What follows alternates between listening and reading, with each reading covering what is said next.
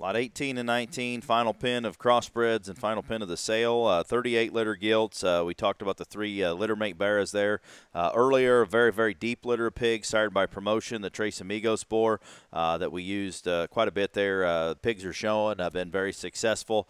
And I think predictability of these pigs has been exactly what we wanted. Put some eggs back in that basket for this little crop and then our summer crop as well. Mother's a Next Intention Undisputed. She's the Everhart gilt from 2021 from Kilmer. She was third overall crossbred gilt there at the Expo when it was in Indy last time, and then third overall crossbred gilt at the Indiana State Fair. Done a good job generating and making some feedable kind of pigs, and I think the promotion line on this has worked extremely well, and promotions worked well for Kilmer. Had some winning jackpot pigs as well. So like this pair of gilts, a little different in their size, different in their type and kind. We're going to start with this -7, be lot 18 gilt.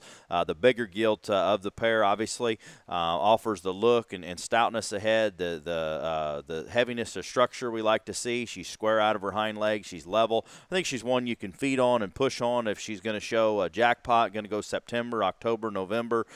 She needs to go past that as a big mature show gilt into the December setting. I think she's able to do that because she's elevated. She's got some stretch to her, but she's still really heavy structure. She's square-legged, square underneath, still immature in her type and kind. I like that gilt's her predictability of her pedigree is exactly kind of what we were hoping, but she starts stout about her head in an immature kind of a package. I think going to be an incredibly kind of a big ring show gilt, but still have a lot of breeding value when you're said and done with that heaviness of structure and squareness that she offers.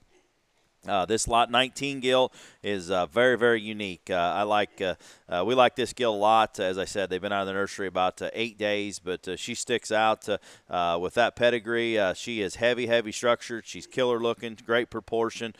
She's hairy. She's got a big hind leg, and I think one that balances up in terms of her head and neck and her body length and proportions. Awesome.